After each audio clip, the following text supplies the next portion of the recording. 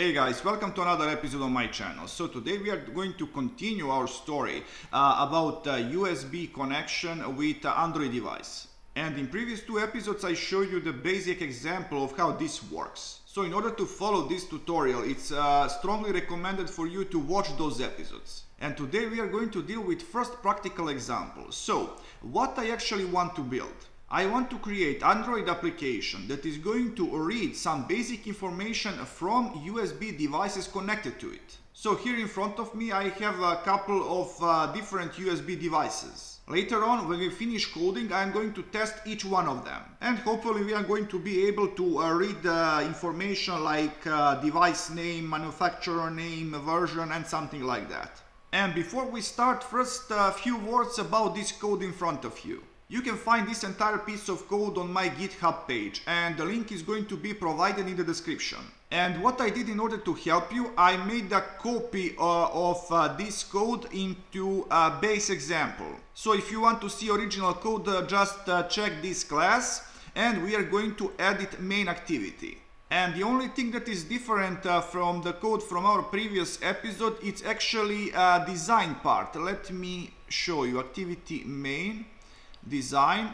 I just made this text view bigger and with gray background. Everything else is the same. So let's get back to main activity. So first thing, let's repeat how this code actually works. So first we have, let me show you, onCreate method.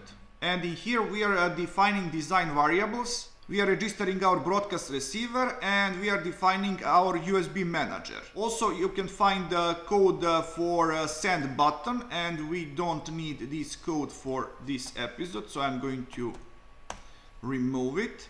And then when you actually attach USB device, this on new intent is going to be activated. And in here we are actually defining our devices as list and we are setting pending intent for permission request. And for this episode we are actually not going to need this second part about USB detached.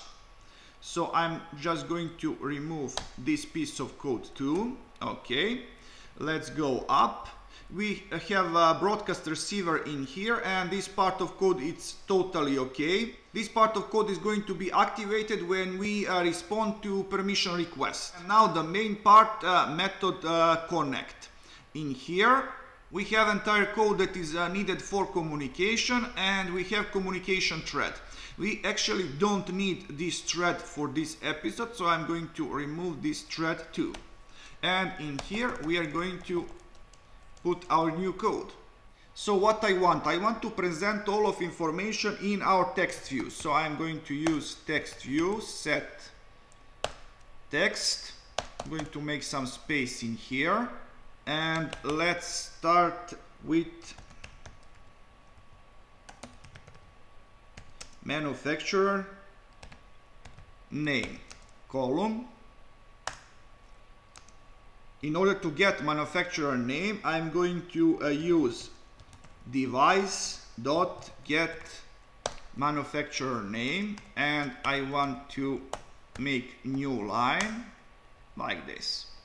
Now, second thing that we need is device name column plus device get device name and of course the new line. Now let's try with device version column plus device get, not device version but version.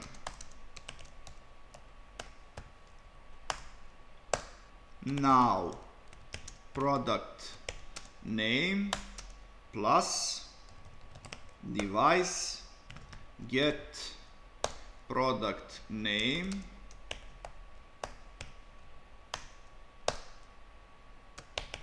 and let's go with serial number plus device get serial number. All right, that's all. At the end I'm just going to do port close and connection close, and this needs to be wrapped with try catch. Okay, I'm just going to copy this method call in here, and basically this is done. Now I'm just going to upload this piece of code to my device, and later on we are going to perform testing. Okay, my phone is connected. I'm going to upload it. All right, it's done. So let's do testing now. So guys, on the left you can see my phone with the application we just did installed. Then I have one ESP8266 microcontroller, I have one ESP32 microcontroller, I have one Arduino Uno, and I have one infrared camera. So now let's see what we are going to get from our application. So first I'm going to plug in my ESP8266. Let's see what we are going to get. Manufacturer name, null. Device name, device version, product name. And serial number also null. Okay. Now I'm going to try with ESP32. Let's see. It's like this. Okay. And now I'm going to plug this microcontroller.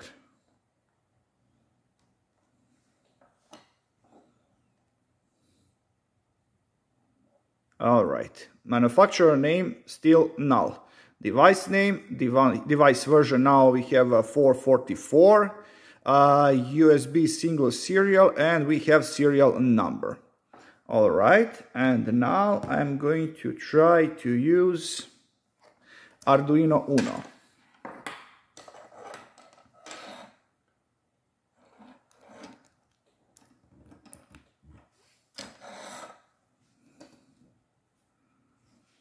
Let's see. Okay, so still nothing with manufacturer name, device version, product name, USB 2 serial, serial number null. And let's see about this infrared camera.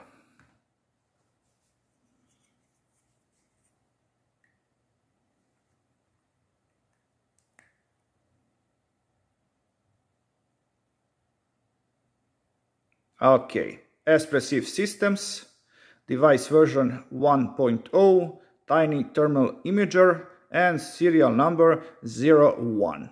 So guys, that's all for this episode. Thank you for watching. Please like, subscribe, and see ya.